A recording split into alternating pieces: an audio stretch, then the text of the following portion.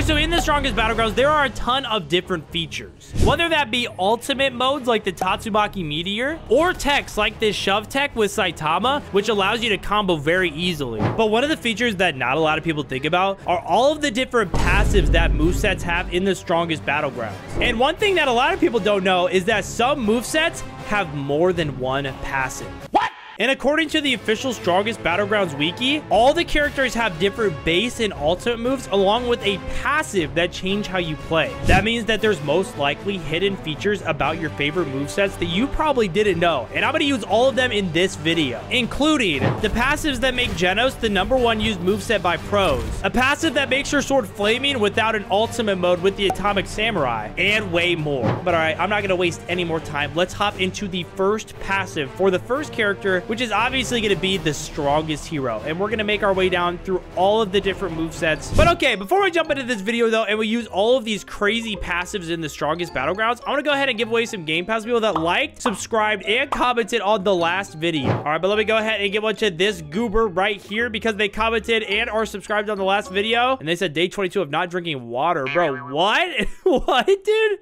All right, dude, listen, dude, you gotta drink water, man. Like, what are you doing? I think you wanted early access. Here, man, listen, you could drink water now. Don't worry about it. All right, and boom, there we go. Hope you enjoy your Game Pass goober. And let me go ahead and give one to this goober right here as well because they are subscribed and commented on the last video as well. And they want private servers plus, bro. I got you. I got you, man. I got you. I hope that you enjoy your private servers plus Game Pass and learn how to do some of these crazy passives that I'm going to show you guys in this video. And all right, let's actually go to the strongest Battlegrounds wiki and check out the strongest heroes page. And actually, if we scroll down to passive, it says the strongest. You gain ultimate mode 2 times the regular speed. So if you guys have ever used Saitama and realized, oh my gosh, I get my ultimate mode super fast, that's actually the passive for this moveset. You can unlock your moveset or your ultimate mode extremely quick. So I'm gonna challenge myself to get this as fast as I possibly can in a public server. Do you have any idea how fast I am? All right, I'm in a public server and I'm gonna time myself and see how quick it takes me to get my ultimate mode built all the way up. All right, we've got our first goober right here. Okay, let's start comboing him up. And I'm just gonna use like pretty simple combos and he's gonna dash and then I'm gonna hit him with that. Oh my gosh, he actually hit that. That was impressive. All right, let's go ahead and start comboing him again.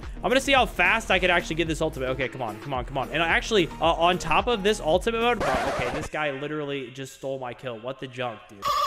But yeah, as you can see, we didn't even get the kill on that guy, and we have our ultimate mode halfway filled up already. All right, dude, you're dead. You're dead, buddy. You're up next. I'm just trying to see how fast I can build up my ultimate, guys. Why are you all coming after me? The whole server's teaming on. Oh, never mind. This guy just death countered it. Hey, dude, I appreciate you. And dude, just like that, we already have our ultimate mode. So yeah, we can activate this. Use our death counter. Please don't hit me, dude. Oh no, dude. Oh crap, we just wasted our death counter. Bro, did I really just waste my freaking death counter? Okay. All right, dude. No, come on. Use it. Oh, and I still didn't get hit by it. What the heck? All right, you know what? I'm done with this Saitama moveset. I always use this moveset in videos, so let's move on to the next passive. All right, let's go back to the wiki and see what the Hero Hunter passive is. All right, passives. Oh, this has got more than one passive. I didn't even know that. Martial Artist. The final hit of your M1 chain has significantly higher launch angle than other characters' M1s. All right, I'm going to spawn in a dummy here and here. I'm going to test this out really quick. Okay, there we go. That's the regular hit. You see, it went just like 2 spaces and he just kind of hit the ground right away. But if we use the Hero Hunter moveset, which is the passive that we're testing out now, it should launch him like higher in the air. Let's see. Yeah, look at that. It launched him maybe, yeah, a little bit further and knocked him in the air. All right, 1, 2, 3, hit him with that. And then you can literally just catch him, dude. It's pretty overpowered. But dude, I didn't even know that this had 2 passives. The other passive is called Monster. It says gain health, 33% HP after killing someone with flowing water, lethal whirlwind stream, and praise peril, and gain 20% HP when killing somebody with Hunter's Grasp. Gain 50% HP when killing somebody with the Final Hunt. I had no idea. I actually did not know about any of this. I thought that I actually don't even know what I thought. But all right, we got to test this out at a regular server. All right, let's start comboing some goobers up. Yo, this guy is C class. By the way, that's what I was talking about earlier with the one the first passive. You can do stuff like what I just did right there. Oh, this guy's AFK. I'm actually not gonna kill him. Oh my goodness. Oh my gosh, this person's getting destroyed right now. Dude. All right. I think we're about to get a kill on this person. How did they get that hit off? What the heck? I have like no health. Let's see if I can build up my health just by killing this person. All right, come on. Let's see if this works. Okay, did we gain health back? Yeah, we did gain health back. I think I knew this before, but I didn't realize that it's only like 20% health. But I want to see my health get 50% healed with this final hunt move with this ultimate mode. So let me build this up. Let's build up our health a little bit more. Wait, will this heal us? Oh yeah, it just healed us fully. Oh my gosh. Now I do want someone to do some damage to me before I use this final hunt move on somebody so I can see myself get healed. Although I do think when I activate my ultimate, I do get healed. So I'm going to just go ahead and activate my ultimate right now. All right, bop. All right, you know what? I'm going to let this dude do some damage to me. Okay, yeah, do some damage. I don't mind. Do some damage. Yeah. Do some damage. Come on, you've got this. I believe in you. Come on, how are you missing all these hits? What are you doing? Yeah, there you go. Yeah, there we go. That's exactly what I wanted. All right, 1, 2, 3. Hit it with that right there. Rock splitting fist. Boom. Okay, there we go. Now we need to hit with the final hunt. It's over. Wait, heal? Yeah, dude, we just healed all the way. I did not know this moveset actually had all of these different passives. And actually these passives, the fact it has 2 passives makes this moveset actually a lot better than I thought it was. So, wow, I'm actually really impressed by that. I didn't even know that myself, and I played this game way too much. I have like 400 hours on this game. Life. There's roblox. But okay, let's move on to the next moveset's passive, which is the destructive cyborg, aka Genos. And you guys are gonna see why all the top players use Genos to get kills. Check this out. All right, so I'm on the wiki. Let's go ahead and click on the destructive cyborg. Let's scroll down. Let's go to the passives. There is, oh my gosh, there's 3 passives. There's 3 passives for this moveset? Bro, you've got to be joking. What? All right, I'm equipping this right now, dude. What? I didn't even know that. That's overpowered. Guys, I'm learning so much literally just from this video, dude. I was gonna make this a second channel video, but this is definitely gonna be a main channel video now. But all right, let's see what these passives are for this destructive cyborg Genos moveset. All right, rocket powered fist. The 4th hit of an M1 combo gains increased range. Uppercuts launch victims further into the air. All right, I think I already knew this one, but let's test this out. So we should be able to knock players back further, and we should be able to knock players up in the air further too. All right, this guy's AFK. Let's go ahead and just like test it on him. Okay, let's see. Okay, yeah, that launches him into the air. And then when you actually like hit them, let's see. It sends them. Okay, so the other ones were 2 blocks from before, and that one was like 3. That's insane. But all right, let's see what the other passives are too, because there's still 2 more for this moveset apparently. What is burst out? Activating ragdoll cancel while on the ground will trigger a small explosion, dealing 9 to 14% damage and stunning anybody in the blast area. This is actually very helpful for if like somebody is comboing you and they get you on the ground. But yeah, let's actually test this out. Okay, let's go. He said don't hit my Pookie. Oh, he's trying to protect the dummy. You know what? All right, let's see if this guy will use his side dash. So if he uses his side dash, yeah, right there, that little explosion, and he used his ultimate. Okay, but yeah, that little explosion right there is actually what does the damage, and it stuns you. Okay, all right, okay, wow, he is not happy with me right now. What's he gonna do? What's he gonna? Oh! I don't think so. Buddy, sorry, buddy, not gonna happen. Not gonna happen. Okay, wow, he's using incinerate. Ow, dude, every single time I try to like mock somebody or like do an evil on somebody, I just get instant karma.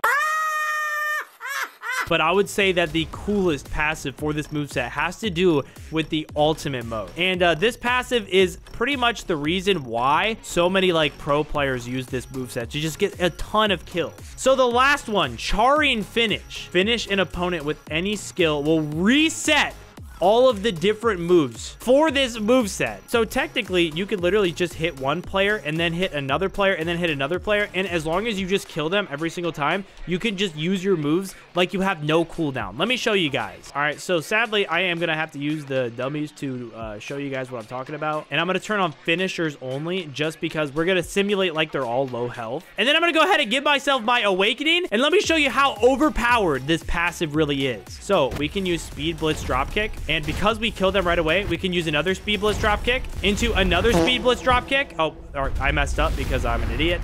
And I hit the freaking dummy from before, but check this out. That's fine because we got another kill and we can just use speed blitz dropkick again.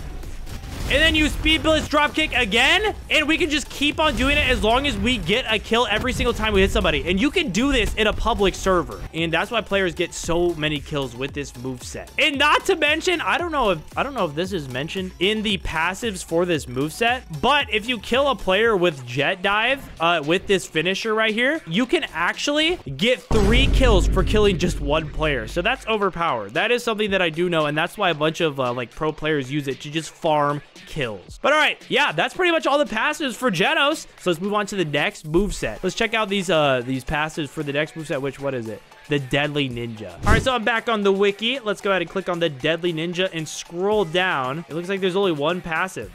That's kind of trash. I'm not gonna lie. It's called Flash Steps, and I already know what this is. After finishing an opponent with this skill, the player will gain 3 teleport dashes. So instead of a regular dash like this, your dashes will look like this, which actually is pretty overpowered just for like a regular passive. But dude, there's only 1 passive for this moveset. That's kind of trash. For some reason, Speedo Sound Sonic was like hyped up to be such this crazy good moveset at one point. And I'm not gonna lie, it's probably one of the worst movesets in the game now. Like the passive for it is cool, but you can only do it 3 times and then you're back to your regular move. All right, well, enough with that lame passive. Let's move on to another passive, aka the next moveset, which is going to be the Brutal Demon. The passive for the Brutal Demon moveset is, I'm pretty sure when you take damage, your ultimate mode gets built up for you. Yeah, let me actually go to the wiki and check, because I don't want to give you guys wrong information or something. All right, but I'm back on the wiki. Let me go ahead and click on Brutal Demon, and let's scroll down to the passives. Okay, there's 2 different passives. So this is the one I was talking about. Taking damage will gain progress towards your ultimate mode. However, damage from ultimate skills do not count. All right, so I got a goober to join my private server, and he's gonna start hitting me, and I'm not gonna be hitting him at all, and you're gonna see that my ultimate mode is just gonna start going up as soon as he hits me. Yeah, look at this. My ultimate mode is getting built up just by this goober hitting me, and this is actually really good if you suck and you can't hit players, because you literally just get to have your ultimate mode built up for you. But there still is another passive, so I want to check what the other one is, because I'm not sure what it is off the top of my head. All right, the next passive is called Metal Bat. You're given a metal bat as your main weapon, changing how you deal with M1s. Crushing Blow, your final swing slams your opponent down. Okay, so that is something different. I knew that. And then Heavy, your M1s are slower than most characters, which can be a disadvantage. Wait a second, you're telling me that the passive for Metal Bat is actually secretly a disadvantage? I feel like it's a disadvantage unless you know how to use Metal Bat. Because if you know how to use Metal Bat and you know how to time these swings like super well, then that might be actually be like a buff. Like that might be like an advantage. So let's see what the passives are for Atomic Samurai. All right, there we go. I equip my Blade Master moveset. And let's go back to the wiki page and click on the Blade Master, and let's see what this passive is. Wait, there's 2 passives. I thought there was only 1 passive. So the passive for this one is Master of Kenjutsu. Your 4th M1 will launch your opponent further than normal. I feel like these passive ones, which by the way, this second passive for this moveset is insane. But these regular passive ones, like this one right here, where it just launches a player a little bit further, it's kind of stupid if you ask me. I don't know. I wouldn't really consider that a passive. I would just consider that like a difference in like the M1s. All right, let's see. All right, boom. Oh, wow. Oh, wow. That's actually way further. Okay, I didn't even realize how much further that is. That's like 4 tiles. That's actually a big difference. But let's go ahead and kill the dummy to show you guys what this next passive is. Watch this. I'm going to get a finisher on the dummy, and now my sword is flaming. And that's because this is what this next passive is. As you can see, it's called Scorching Blade. After landing a finisher, your katana will be on fire for 15 seconds. This will make your M1s a bit stronger by dealing a total of 21 damage. And then this also applies to when you have your ultimate mode. So I think that if you have your ultimate, you have the flaming sword already, so you don't even need to get a finisher. But let's see. Okay, so if it does 21 damage with the flaming sword, then the regular M1s do how much damage? They do 14 damage. So it does, let me try to do math here for a second. Is it 7 more damage? Guys, don't judge me if I did my math wrong, bro. But all right, let me use this in a public server. All right, get over here, goober. Get over here, goober. So I'm just gonna start just absolutely comboing this goober up real quick. Hit it with the Atmos Cleave. 1, 2, 3, boom. And then let's go ahead and down slam right away. Bop. Hit it with a little quick slice, just like that, bro. You guys better not steal my freaking, you better not steal my kill. Okay, let's see. Will this use the finisher? Or no, it didn't. Quick slice. Quick slice. Use the finisher. Yeah? Yeah? Okay, there we go. Yeah, we got our passive. All right, now let's do some damage. Let's do some real damage. Ooh, the slices are even orange too. That's sick. I don't know if it does does more damage with the actual moves, but it definitely does more damage in general. All right, hit him with that. Boom. We're gonna go ahead and catch him. 1, 2, at most cleave. And dude, we're gonna get our passive again, dude. Look at that, dude. Bop! And we got our passive again. Now, what you guys have all probably been wondering, what about Tatsumaki? What is the Tatsumaki passive? Let's consult the wiki and see what it says. All right, first of all, it says unfinished work. This is already not a good sign. There are currently no passives. Oh. Well, that sucks. But yeah, guys, I actually have a question for you. What do you think the Tatsumaki passive should be? What would be a really cool passive to add to this Tatsumaki moveset that won't make it too overpowered, but will make it pretty fun to use? And actually, hold on. Does Gojo have a passive? I have no idea. All right, does the sorcerer moveset have a passive? I don't see any passives. Okay, yeah, I don't think that there's a passive. Dang it. But if you enjoyed this video, make sure to leave a like, subscribe. We just hit 900,000 subscribers, so make sure to hit that subscribe button before we hit 1 million. And thank you guys so much for watching, and I'll see you guys in the next video. I hope you enjoyed, and adios.